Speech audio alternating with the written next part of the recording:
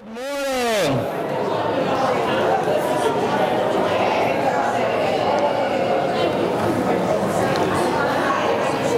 I'm so glad that so many of you are smiling and excited and happy, and that you guys are just feeling better today.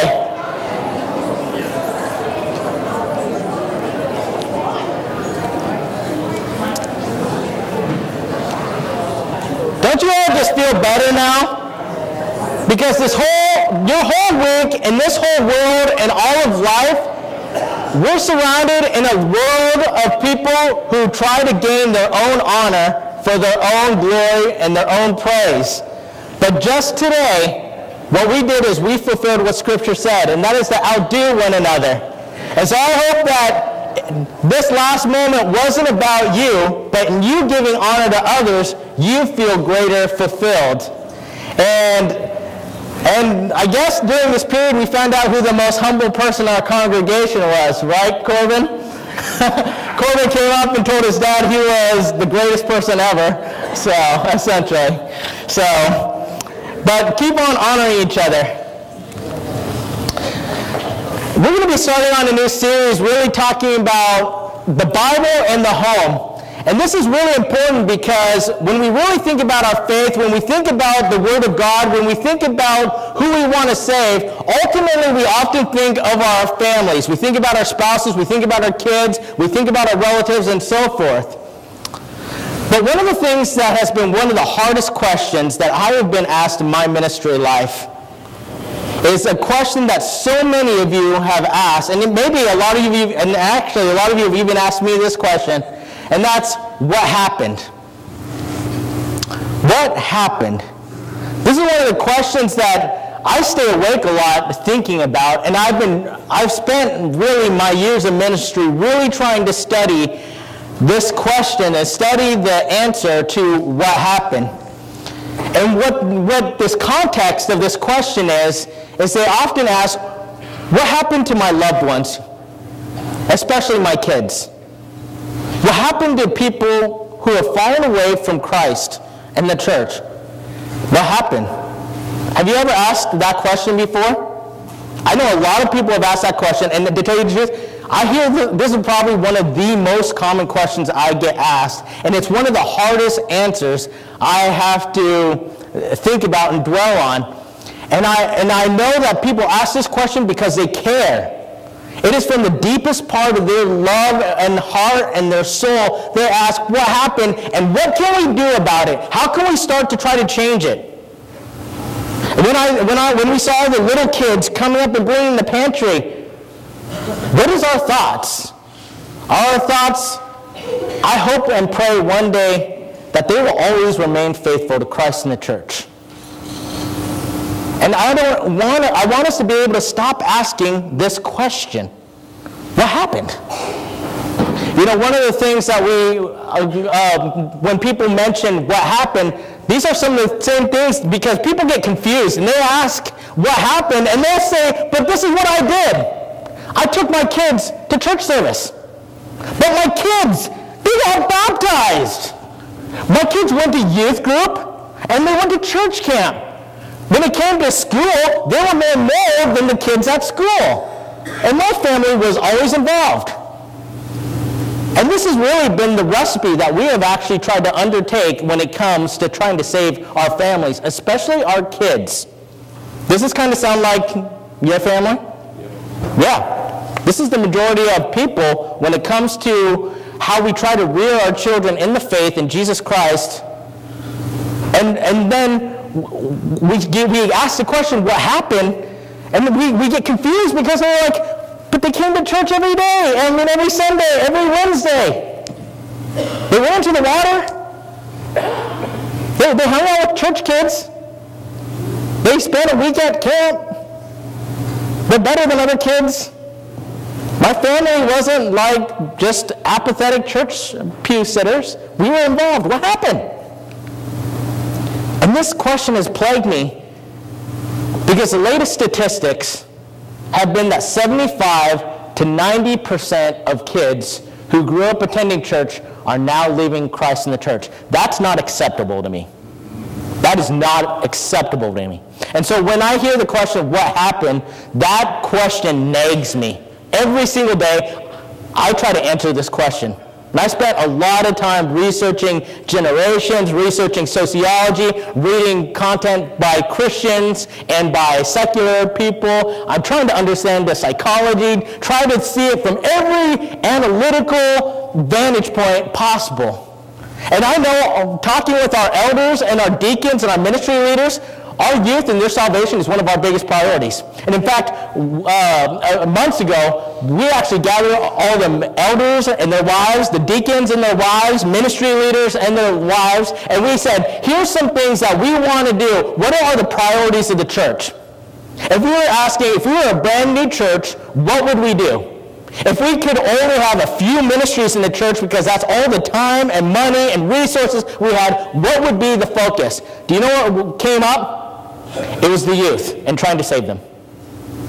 So I want us to know our church, our leadership, has a heart for the lost, especially with our kids, because we want them to be found by Christ and to remain in Christ and be faithful unto death in Christ. And this is one of the questions that our leadership is racking our minds on is, how can we develop faith within our kids in the next generation in an ever-increasing secular world? As I mentioned a few weeks ago, 40% of Americans today now claim to have no religious preference. Not just Christianity, just no religion in general. 40% of Americans. So how do we raise godly children in an ungodly world? And why do we keep asking this question, what happened? And then so I thought about this and I studied Scripture. And I think part of it is we're going to have to make a psychological change in our minds. Because this is what we've done and it doesn't work. Now, are these all good things? Yes, they are. Do I encourage you to do them all? Yes, I do. Do you think, to be honest, I think this is the minimum you should be doing. These aren't the high expectations. We think, oh, he goes to church and he got baptized and he goes to camp. Wow, really good teen. No, that should be the minimum. So we're going to have to make a psychological change here. And I think maybe you even need to make a psychological change. And for me, I needed to make a psychological change because this is something that I've been thinking for years and years on how I need to change. And in fact, Disney and I spent a part of yesterday, talking about how we can do things in our own family to try to make sure that we raise our kids in the Lord so that they be faithful. And we sat down, we were coming up with ideas on how we can try to implement some of what we're talking about today. But I think to start out with, we have to make a philosophical change in our minds. A philosophical change. And what do I mean by that? One of the things that I think we have to do is we have to redefine salvation. I think we have to redefine it. I think because the way that we have defined salvation is, okay, they believe in Jesus, got baptized, go to church. Now, all three of those things are essential. Yes, they are. Do you have to be baptized? Yes, you do. Do you need to be part of the church? Yes, you do. Do you need to have faith in Jesus Christ? Yes, you do. I'm not negating any of that. So doctrinally, I'm not saying any of that. But we have kind of minimized the fullness of understanding what salvation is. And part of this is redefining it to understand that salvation has to philosophically mean we know God. You know, there's a meme going around on Facebook that kind of been spread around lately that says, kids grow up in church learning hymns, but they didn't actually know Him. And I think that's the core of why people fall away, at the essence of it. You know, we know that the greatest commands are to love God and love people, right? Do you know what's really interesting? The idea of love to the Greeks encompassed the idea to know. It's kind of like when, even in the biblical language about a love between a husband and a wife, and the love that a husband and wife have, as you see in Scripture and as you see in the Greek language, the word, the love between a husband and a wife really means to know each other on an intimate level, and not just in a physical way, but emotionally and spiritually. Like the whole being, to know them. And I think that's what we need to do with our kids and with our spouses and with people in our family, is to understand we don't just know some things about God. We actually know God. Know God as a husband and a wife know each other. Just as Christ and the church. If your kids are going to be part of the church, they have to know Christ. That means to intimately love them with every aspect of your being, which is fully aligns with the greatest commandment. Love the Lord your God with all your heart, soul, mind, and strength. A part of that also, we should know. We should have this intimate relationship with God. We should know Him with all of our heart, soul, mind, and strength. I mean, if you looked at kids and looking about anyone who has fallen away, they knew about Jesus. They knew He died on the cross. They knew He's died for the sins of the world. But did they actually know Him? That's the difference. And that's what I've come to understand about people who have fallen away. Because I've interviewed people who have fallen away. And people have been honest with me who have fallen away. They'll tell you. And one of the key things in my research, in my study, in my questioning of people who have left Christ in the church, was they never truly came to understand Christ themselves. They knew their parents knew Jesus. They knew doctrines. Here's the thing. They knew the plan of salvation, but they didn't know the Savior. There's a difference there. Now, do they need to know the plan of salvation? I'm the first one to tell you doctrine matters. 1 Timothy 4:16 says, know your life and doctrine closely and persevere in them, for in doing so you save yourself and your hearers. Doctrine is 100% essential. But doctrine apart from knowing God is meaningless. Do you remember 1 Corinthians 13? You can have all knowledge and fathom all mysteries, but if you do not have love, it doesn't matter. You can sacrifice your body to the flames. You can be a martyr and give everything to the poor. But if you do not have love, if you don't know, it doesn't matter. I think this is where the core of it goes. And I want you to look at these salvation statements. We're going to be looking at some salvation statements that are specifically made by Jesus. Because really, I think on the day of judgment, one of the questions on whether or not someone's going to go to heaven or hell is the question, did I know you? Did I know you? And did you know me? Because one of the things we're going to look at is Jesus and Paul are going to make really the point, it's knowing God that is really the determining factor in whether or not you have salvation. It's not just you got baptized. Now, do you have to be baptized? Absolutely. If you knew who Jesus was and He's Lord, if He tells you to get baptized, you get baptized. Okay, we understand that. But we can't minimize it anymore. We have to know God. Do your kids, does your spouse, do you yourself love God and know God and intimately desire to know God? And is that how you define eternal life? Do you know how we've defined eternal life in the past? Going to heaven. That's wrong, actually. I'm going to tell you that right now. Going to heaven is a byproduct of eternal life, which is knowing God first. The only reason why heaven is because God is there. If God wasn't there, heaven would not be heaven. Have you really thought about that before? So the whole point is, how can I know God better? How can I help my wife or husband know God better? How can I help my kids know God better? How can we as a church help the next generation of believers know God? To intimately, with all of their being, pursue God. More than a boyfriend or girlfriend, but more than a career, but to pursue Him with every part of their being. To know the Bible because they don't want to know the Bible for the sake of knowing facts. They want to know the Bible because that is how we know the nature and the character and the heart and the mind of God. And so I want us to look at some passages.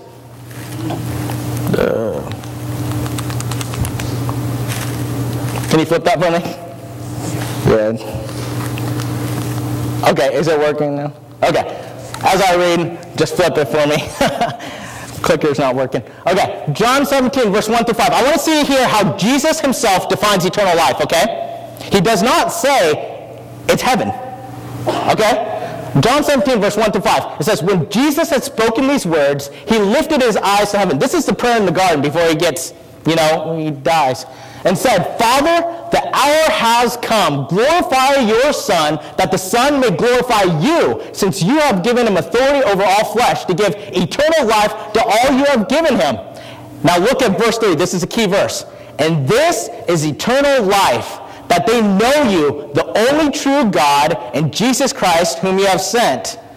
I glorified you on earth, having accomplished the work you gave me to do. And now, Father, glorify me in your own presence with the glory that I had with you before the world existed. So just looking at what Jesus said, how did Jesus define eternal life in verse 3? How did he define it? Knowing God. Knowing God. And this is eternal life. Definition, that they know you. An intimate, deep relationship. So much so where it's not this apathetic, I sit on a church pew on a Sunday, check my box, and then I get to go to heaven. That's not eternal life. Eternal life is like, I'm pursuing you with all my being. That's how Jesus defined it. So when we're talking about redefining salvation, we got to define it the way Jesus defined it. Look at how in Matthew 7, we quote this passage all the time. Now I want you to look at how Jesus makes known who is saved and how he's not saved. This is why I think the question on is, are we really going to know who's going to be saved here, is really on the basis of if you know God. And if you really know God, you're going to obey God too. This is where all of it comes together. But let's read Matthew 7, 21 through 23. Now everyone who says to me, Lord, Lord, will enter the kingdom of heaven. But the one who does the will of my Father who is in heaven. On that day, many will say to me, Lord, Lord, did we not prophesy in your name and cast out demons in your name and do mighty works in your name? And then I will declare to them, I never knew you. Depart from me, you workers of lawlessness. Think about this. What does Jesus say to the people who do not go to heaven? I never knew you.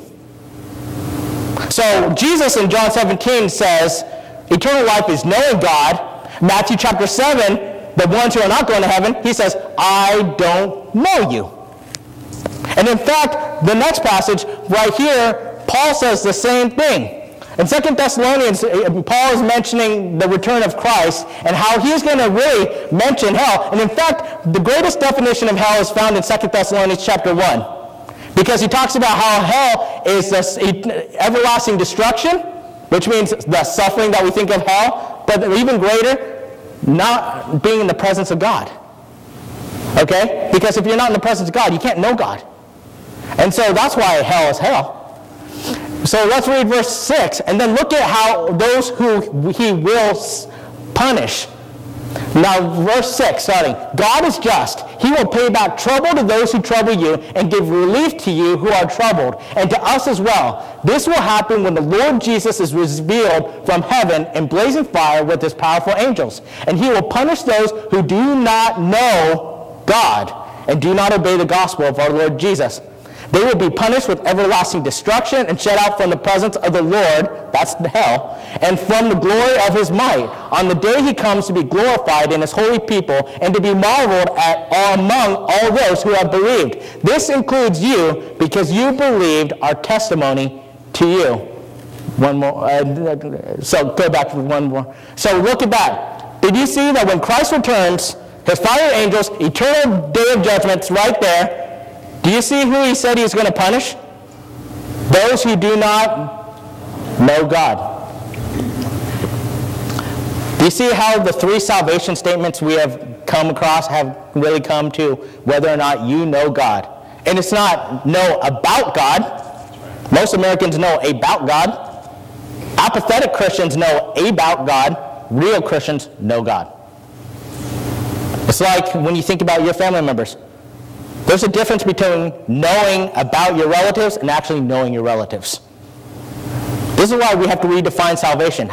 So the first question that we really need to ask if we're really trying to save our families is, how can I get my kids to know God on an intimate, personal, deep relationship? And if they know God, all the rest of it will follow. If they know who God is, they will obey him. If they know God, they will love him. If they know God, they will choose to be faithful to him.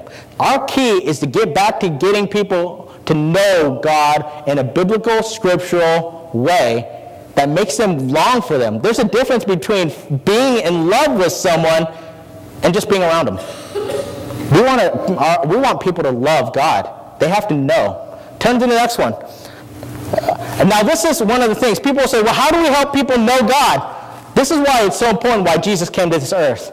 Because we know the Father through knowing Jesus. Turn to the next passage. In John chapter 14, 6 through 11 says this. Jesus answered, I am the way and the truth and the life. No one comes to the Father except through me. If you really know me, you will know my Father as well. From now on, you do know him and have seen him. Philip said, Lord, show us the Father, and that will be enough for us. And Jesus answered, don't you know me, Philip?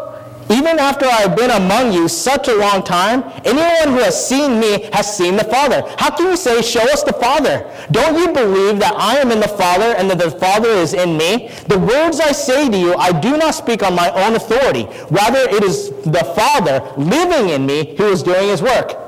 Believe me when I say that I am in the Father and the Father is in me. Or at least believe on the evidence of the work themselves. So we know this, another salvation comment here. Jesus says, I am the way, the truth, and life. No one comes to the Father except through me. That's a salvation statement. Now look at after the salvation statement, what did he make known? He made known that we know the Father by knowing who? Jesus. We know the Father by knowing Jesus. So our goal is, one, we want people to know God. Well, how do I help them know God? Well, I got to help them know Jesus. And so logically, I say, okay, how do I help them know Jesus? Is it my own opinion? Is it my own feelings? Is it my own thoughts? This is why the Word of God, and this whole year we've been talking about the theme of the Word of God. Why the Word of God is so important. Because we know Jesus through the Word. This is why we need to get our kids in the Word. Yesterday, Disney and I were asking ourselves, how can we implement more Scripture into our home, into our kids? How can we implement it into our own individual lives? How can we implement it into our marriage better? How can we do this so that I know God better, Disney knows God better, Paige and Ace will know God better, Center Road will know God better, and then Kokomo know God better, and then the world know God better? I mean, if you ask yourself, how do you know about Jesus? How do you know Jesus? We know God exists. We know Jesus is the creator. We look outside. But how do we actually know what Jesus said? Where do you go to if you want to know what Jesus said? The Bible. How do you know what Jesus did? The Bible. How do we know the character and nature of Jesus?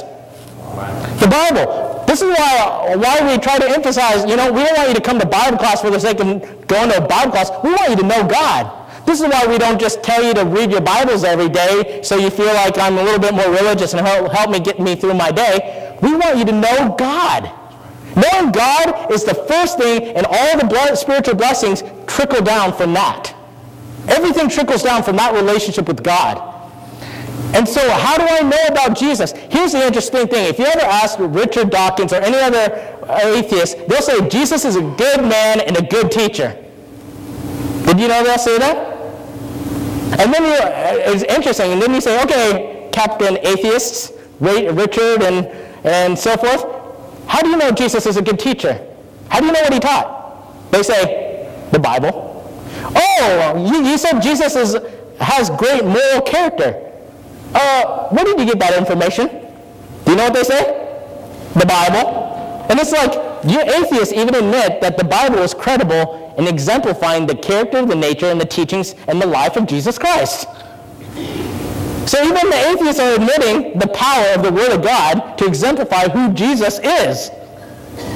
And so if we need to know God to be saved, and the way that God helped us to know Him in order to be saved is by sending Jesus, which we know Jesus is the source of our salvation, well, how do we know Jesus? Did you know all of the Bible, from Genesis to Revelation, is all about Jesus? The Old Testament says He's coming, the Gospel says He's here, and the New Testament says He's coming again. every part of the Bible that the Holy Spirit inspired the men to write is all about Jesus. And in fact, Jesus says this. Turn to the next passage.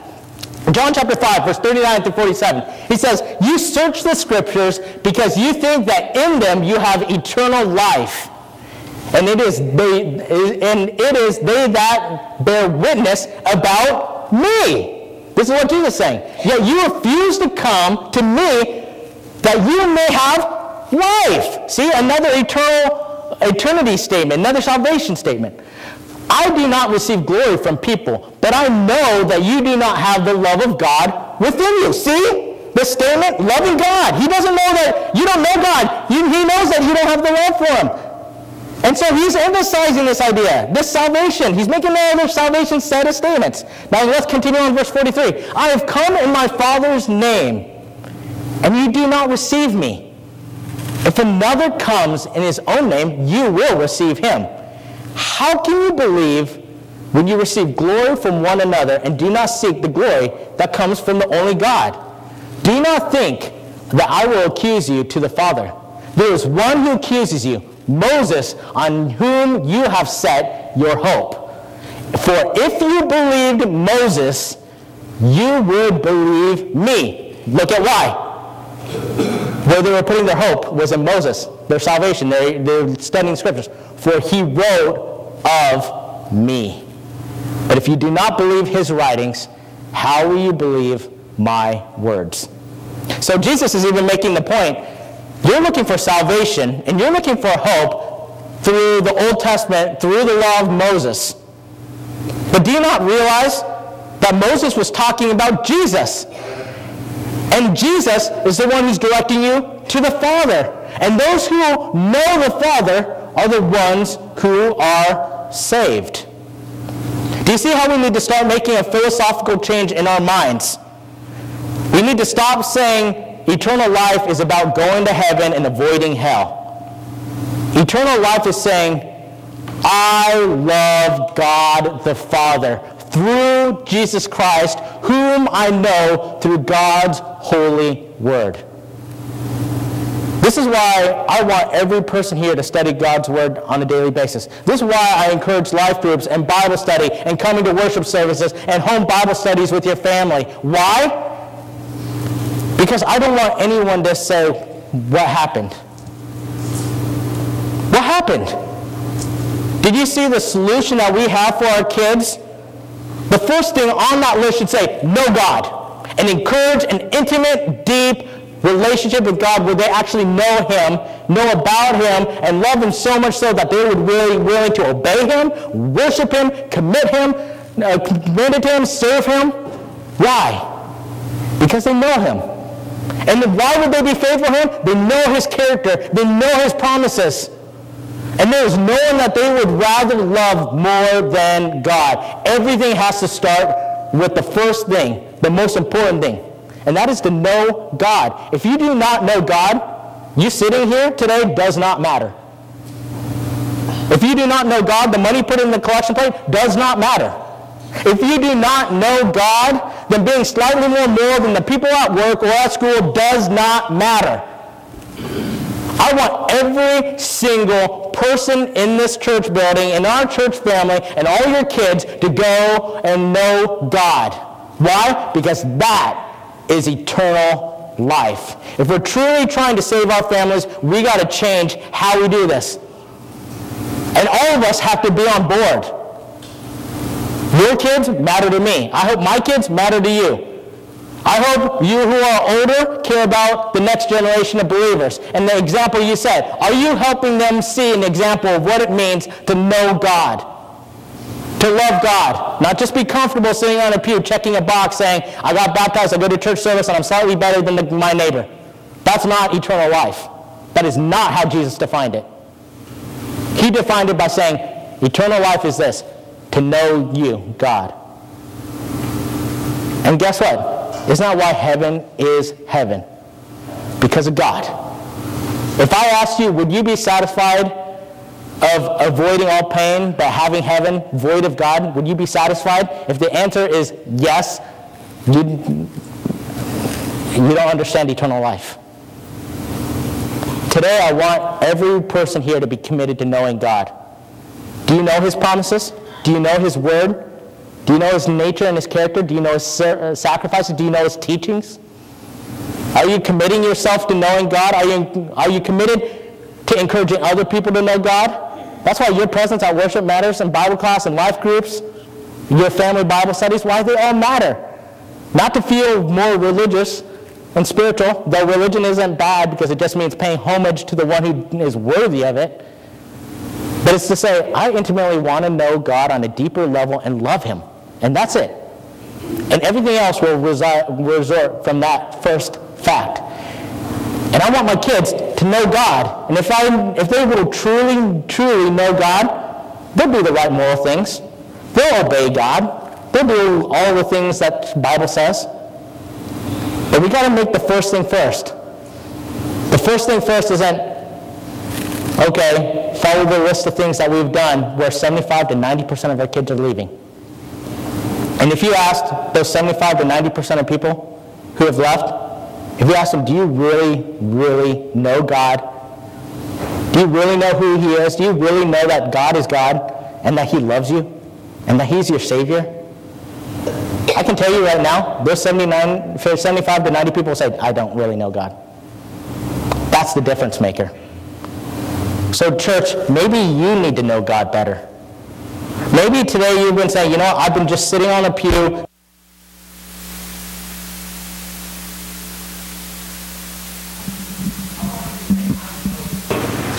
I want to know you. And maybe you're saying, well, I want my kids to go to heaven, or my grandkids to go to heaven, or my nieces and nephews to go to heaven. What can I do? I will show them the greatest example of knowing God and loving God and obeying God and worshiping God, because we understand who God is because we know him. Only then will we have an opportunity to truly save our families. If today you want to know God, and you know that God is both Lord and Christ, and that through Jesus Christ, who had died, buried, and rose again, and opened up the opportunity for you to have a relationship with God, which is salvation, then when Tom comes up here to lead our song of encouragement and invitation, we encourage you to come forward. And if you need us to pray for you and encourage you and help you grow in your walk with Christ, because maybe you have said, I really don't know God, but I've been just doing the basic things of Christianity, pull one of the elders aside, pull me aside, and let us encourage you, pray for you, and help you come up with a plan to really know God. But we give you that invitation now as we stand and sing. Since the love of God has shed priceless blessings on my head, I have made. I will hide in the door that is never made fire. It shall rule. The love of God in the heart. Oh, kindliness, warmth and power. The soul will blow and Jesus in your tender mercy. If the Lord is dwelling place, the love of God looks like a flame to endless years. The same. The love of God will never fail. Glory till we see him face to face. He who gave his love to me, that I might from sin be free, bids me share today. As I love when I am dead, you will serve me in my stead. As you go on your way, the love of God in the heart,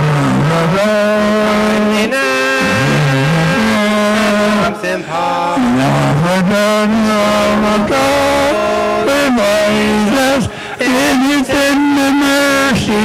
If the Lord is made his dwelling place, the love of God glows like a flame. endless years, it is the same. The love of God will never lose its glory till we see Him face to face. While His love burns true and bright, we look over in the light. He has shown us the road. We desire reflect. Let's neglect. Keep some soul. The love of God. In my heart.